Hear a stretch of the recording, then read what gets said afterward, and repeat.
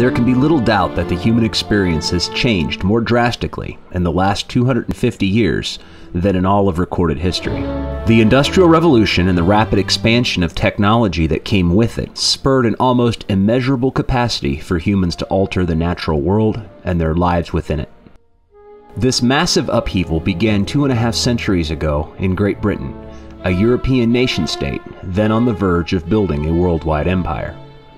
In the central west region of England, in a country called Shropshire, there is a narrow valley through which the River Severn flows. Spanning the waters is a small iron bridge. Built and completed during the time of the American Revolution, it was the first structure to be built completely out of cast iron. The purpose of Iron Bridge's construction was to allow for easier travel between the area's coal mines and the nearby ironworks. Today, Iron Bridge is a tourist attraction, its pathways open only to pedestrian traffic. An iconic symbol of the Industrial Revolution's birth, the bridge and the foundry which produced it also serve as a figurative link between the limitations and the revolution of possibilities. A short hike into the next valley brings the tourist to the blast furnace of Coalbrookdale. For generations, the Darby family worked and shaped iron in this furnace. By the close of the 1700s, Darby's furnace was lighting up more than just the night sky. The art of metallurgy, its secrets illuminated, would soon change all of human life. If the Severn River Valley is the cradle of the Industrial Revolution, then the region just 60 miles to the north must be its heart. Dominated by rival cities, Liverpool and Manchester, this northern region of the United Kingdom began a massive transformation at the start of the 1800s. A transformation that would be repeated almost universally in the next 200 years. If one were to scale the television tower above Bolton on Winter Hill, they could perhaps view a span from the Irish Sea to the Pennine Mountains in the west. To take this unlikely scenario a bit further, let's now throw in a time machine. 200 years ago, Winter Hill's television tower would have offered an amazing vantage point to witness the rapid-paced growth of production and population, as well as environmental degradation. As Manchester and Liverpool grew, they would swallow up other existing communities to form regional areas of urban development. Known as a conurbation, this pattern of growth woven by the Industrial Revolution would become even more pronounced with the development of the steam locomotive. From the imaginary observation post on Winter Hill, one would also witness the creation of the world's first true railway. Moving closer to Manchester, real perspective on the changes brought by the Industrial Revolution can be found. Just 3 miles north of Manchester's city central is Kersall Moor, an elevated space of nature that has somehow endured. A popular subject for artists, Manchester is barely visible on the horizon of this 1820 painting. Contrasted to another piece, painted less than 4 decades later, are the chimneys of the factories and mills which earned the city the nickname Cottonopolis. Such scenes are unrecognizable to those born in the new millennium. Manchester today has reinvented itself, as so many Western cities have, as a center for business, education, culture, and sports. Still, the legacy of the Industrial Revolution isn't hard to find. Perhaps the most important reason for Manchester's initial growth was the fact that 3 rivers converged within the city. With the Irk and the Medlock flowing into the larger Irwell, Manchester's heritage as an important crossroads dates back to the Roman era. Around the 1650s, as the Puritans were making Massachusetts Bay their home, Manchester was an established market town and regional trading center.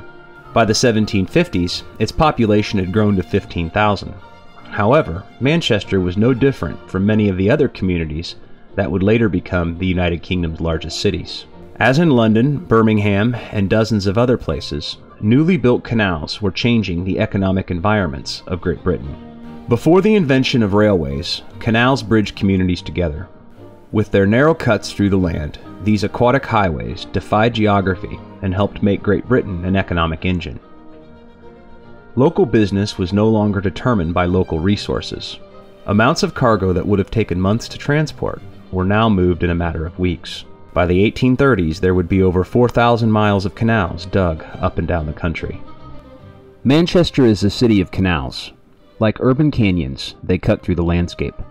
By 1800, 70,000 people that now made up the town's population had moved up to and beyond the canals. By 1851, over 400,000 would join them.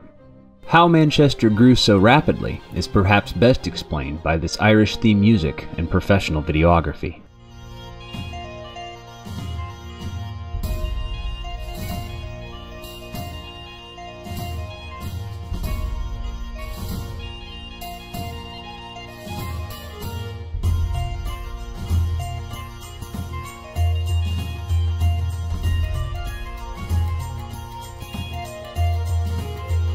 The wheel is started, controlled and stopped by means of a curved sluice.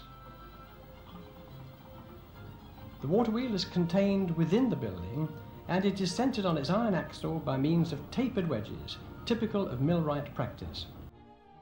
A demand for metal parts caused the number of furnaces, like Darby's, to multiply.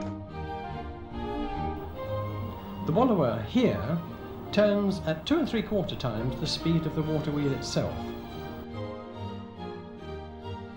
In less than a century, mechanics would be applying this technology to automobiles. What made Manchester's mills so different was the fact that it wasn't water that powered them. Canal boats and later trains brought coal to the mills where steam engines, like the ones patented by James Watt in 1786, now performed the movements once driven by water. This in turn created a demand for coal, which was dug out by hand in ever-increasing dangerous conditions. Manchester grew dramatically and suffered for it. Noted at the time for its horrible air quality, Manchester also had a housing shortage. New neighborhoods grew up, but the demand didn't stop. The poor were crowded into cramped conditions and lived within close proximity to their mill or factory of employment.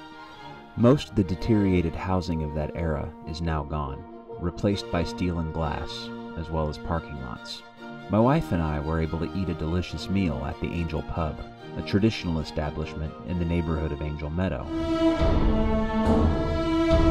which sits atop a former cemetery where over 40,000 souls still rest.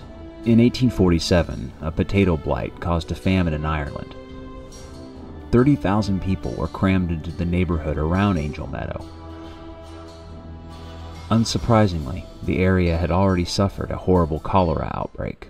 What is surprising is the fact that these people survived and endured in such conditions. We in the Western world today live as beneficiaries of their labored agency. You tyrants of England, your race may soon be run. You may be brought into account for what you've surely done.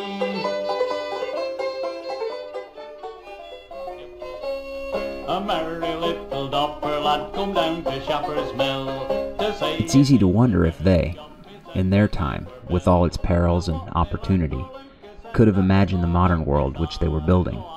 It wasn't that long ago.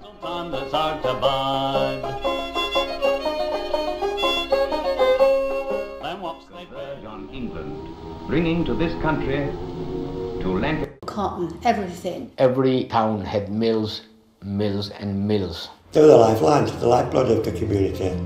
The Industrial Revolution isn't just a study of changing technology. It's an invitation to explore the role of gender, social change, and the issue of social class, a topic practically invented by Karl Marx during his time in the north of England. And yet, this region was not done changing the modern world. Below is the town of Rainhill. Located between Manchester and Liverpool, it was chosen as the proving grounds for a competition between competing steam locomotives in 1829. Stephenson's rocket won the day, and its successors were soon riding the rails between the two cities at the breathtaking speed of 30 miles an hour.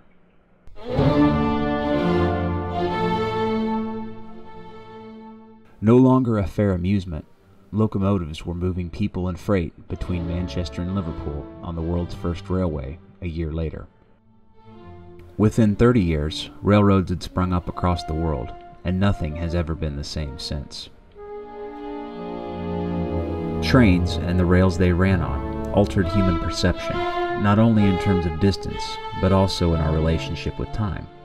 Weeks on the canal now meant hours by rail. Cities grew larger still, as people were able to live further away from their jobs. Economies expanded as commerce flowed between continents like never before. In the quickly flowing rapids of New England's rivers, America too had begun its industrial revolution. Mills sprung up in cities and towns across the region. The possibilities were wide open, especially in a country that was just grasping at how large it had become.